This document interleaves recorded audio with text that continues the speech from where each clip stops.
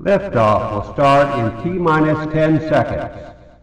10, 9, 8, 7, 6, 5, 4, 3, 2, 1. We have ignition.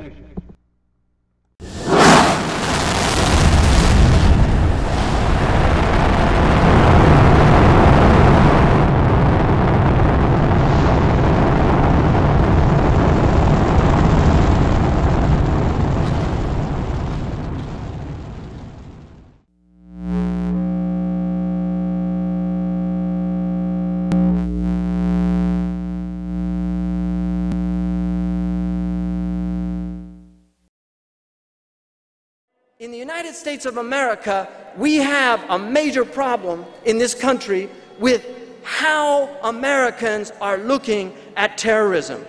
Just a few examples. When a man who was rational by all accounts, all of his friends said he was rational, he had an engineering degree, he was very intelligent, high IQ, had made a lot of money.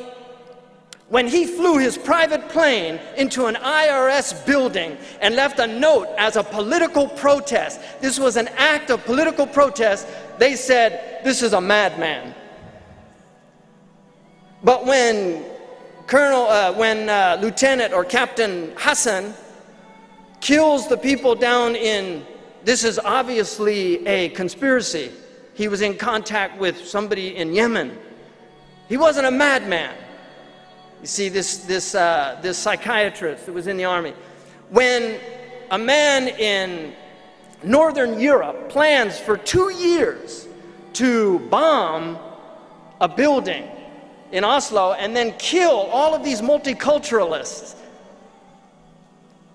and he does it with a political screed that he writes, justifying this and quoting many, many Islamophobes from around the world, including the major ones that are here.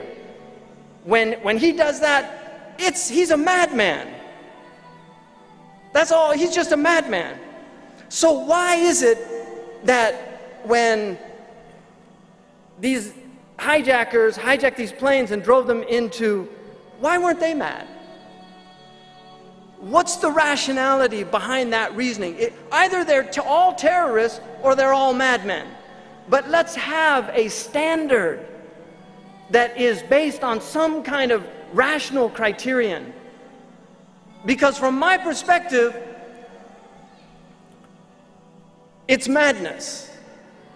We're living in a time that's so extreme that if it doesn't drive you mad, you're not sane. If it doesn't drive you mad, you're not sane. One of the major problems in the United States of America today is the economy. That's what they say. It's the economy, stupid. What they talk about is the problem is entitlements. It's all this welfare. No, there's only one problem with the American economy. It is a war-based economy. It is spending almost all of our budget in Washington is going to the military-industrial complex, and until that stops, nothing is going to change in this country. They don't want to deal with the fact that the budgets that the Pentagon gets could completely rebuild the entire planet. We could have, in Mauritania, the main street in Mauritania is John F. Kennedy Boulevard. You know why the Mauritanians say John F. Kennedy Boulevard? Because he used to send wheat to the Mauritanians. If you ask an old Mauritanian who lived at that time, who was John Kennedy? Man kana Yahya Kennedy. He'll say, a good man from the Americans, he used to feed poor people. When Hillary Clinton asked Sheikh Abdullah bin Bayya in Qatar, what can we do to improve America's, how people view us abroad? Sheikh Abdullah says, feed people. Don't drop bombs on them. It won't make you any friends. And they won't even be frenemies. Really, don't drop bombs on people. Afghanistan is one of the poorest countries in the world today. If you read Roland Michaud this extraordinary French photographer and his wife. In the 1960s, they lived in Afghanistan. It was one of the most beautiful places in the world. They fell in love with it and its people. And you can look at the pictures of beauty. Afghanis used to plant gardens. They loved flowers. Every Afghani had a flower garden in his house. Many pictures of Afghanis he picked showing them smelling flowers. They used to fly kites. They love kites, Afghani people. They would go and fly kites. They had picnics. In this country, they say these are terrorists. How did they become terrorists?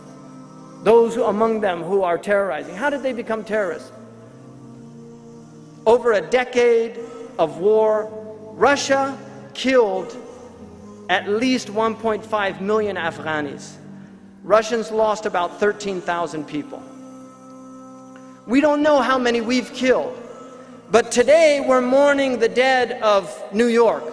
And it was said earlier, we have to remind the American people of the dead of Baghdad, of the dead of Kabul, and also of the danger of the imminent death of people in Tehran, of people in Qom, of people in Tabriz, for being nothing other than simple people who are trying to live their lives in peace and security, and because of the failure of political people, their lives are endangered and threatened. This is the reality. We cannot allow the incompetence of these political leaders to get you and I, Zayd and Amr, John and Abdullah, killing each other.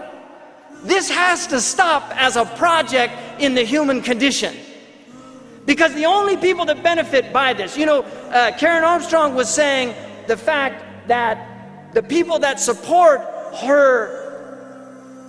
this program to create more peace in the world are the businessmen, because businessmen don't like war.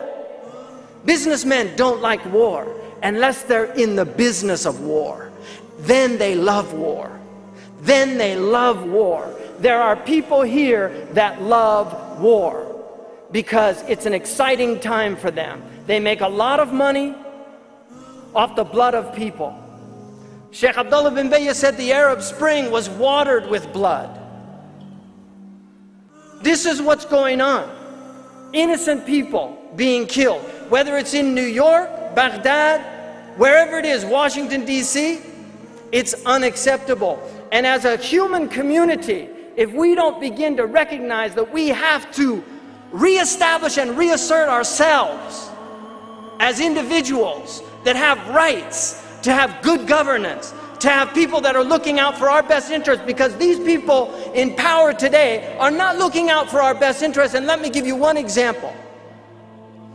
In an extraordinary study called the China Study of Nutrition, 20 years with top experts from Princeton, from Oxford, that determined that most of the diseases that are happening in the United States of America are directly related to the diets of the American people, and yet Americans are lied to, that they need milk, that they need meat, that they need all these things. Fat and sugar, if you give it to rats, they will die because they can't stop consuming it. Umar ibn al-Khattab in the Muwatta of Imam Malik said, إِيَّاكُمْ وَاللَّحْمِ فَإِنَّ لَهُ الضَّرَاوَةَ كَالضَّرَاوَةِ الْخَمَرِ.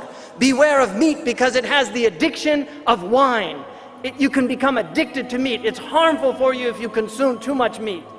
This is all proven. But when Oprah Winfrey, after reading about this, announces it on national television that she doesn't want to eat beef anymore, the cattle lobby sues her.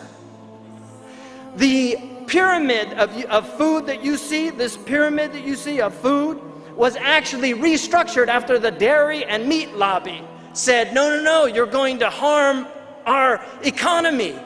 And so science is subjugated to greed. You see, this is the problem. When we have most of our scientists in this country working in defense industries, instead of trying to find cures for cancer, they're trying to find better ways to kill people. And when you see, they had a problem when they were thinking about Saudi Arabia, and if we have to ever use nuclear weapons on these places, we're going to destroy all the oil infrastructure. And so they had American scientists, good people that go to church on Sunday most likely, PhDs from the best universities. So they developed the neutron bomb that kills all the people and leaves the infrastructure standing. This is the type of madness that we're living in. This is unacceptable as a human condition.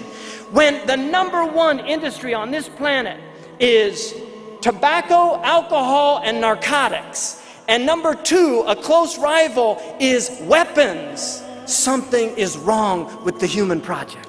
Something is seriously wrong with the human project. There are two questions to ask. Why do we need all these weapons? When most of us, I don't have any problem with you, you don't have any problem with me. If you want to know why people get aggressive against you, disrespect them. In the ghettos in Washington, D.C., there's people that carry around guns. You know what they really want? They want respect. Because if you pull out a gun, you suddenly have an incredible amount of respect coming from the person on the other end. He respects you. And that's the level that these people have fallen to, because they feel so disrespected that they have to carry around, they have to look at you like, what you looking at? What are you looking at? Because they think you're looking at them with contempt. They think you're looking at them without any respect. That's what the African American in the inner cities in the United States feels. He wants respect. She wants respect. And it's not offered. And now because Obama is president, suddenly it's all over. Racism, hey man, we're beyond that. Tell the Tea Party that. You know, tell the white supremacists that. And let me tell you about the Tea Party, because I read the Tea Party's manifesto and I agreed with probably about 80% of that book. I'm not exaggerating. I read their manifesto. People just say, oh, Tea Party, Tea Party. They never read what they actually have to say. You should actually read what they have to say. A lot of their complaints are very justified. But the Tea Party is, even though there's some African Americans in the Tea Party, undeniably, the Tea Party is largely a Norman Rockwell America that doesn't exist anymore. These people have seen a change in the demographics of this country. They've seen a Kenya Luo tribesman become the president of the United States of America. He could not get elected in Kenya because Luo people can't get elected to high political offices. His father was a failure because he got some of the highest degrees in this country. When he got back to Kenya, because of the tribalism in his country, he was not able to advance. And yet his son could become president of the United States. You see, these aspects of America are very troubling to certain Americans. They're troubling to them. But as somebody who has Irish American ancestry, welcome to America. It's part of the negotiating process.